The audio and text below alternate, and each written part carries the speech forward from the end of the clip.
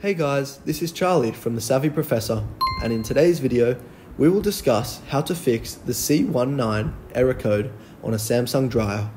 But first, what does the C19 error code mean?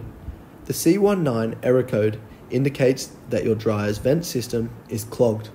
It occurs when the thermistor sensor detects that the dryer is taking too long to remove the hot air inside it. This error appears only after performing a vent blockage test. The following are some of the common causes of the C19 error code: blockage in the exhaust vent, a faulty thermistor. Now, let's look at the best solutions you can apply to fix the C19 error code. Clean the exhaust vent. When you receive this error code after a vent blockage test, in most cases, it means you need to clean your vent system. To do this, contact a professional vent cleaning service to come help you out. Alternatively, you can get a do-it-yourself vent cleaner from an appliance repair shop and clean the exhaust vent yourself. The exhaust vent should be cleaned once or twice a year. Replace the thermistor sensor. If you have already cleaned the vent and the error code continues to appear, the thermistor sensor may be faulty.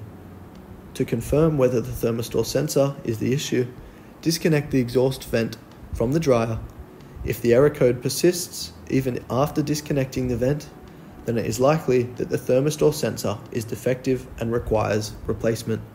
To do this, remove the screws at the back securing the top panel, slide the panel back and lift it out, remove the control panel and disconnect the wire harness, open the screws securing the front panel, disconnect the door switch wire and remove the support bracket, unscrew and remove front bulkhead, reach under the drum and unthread the belt from the pulley and motor shaft, lift out the drum from the cabinet, disconnect the wire harness thermistor and unscrew the old thermistor from its mounting, remove the old thermistor, insert the new one and reassemble the dryer.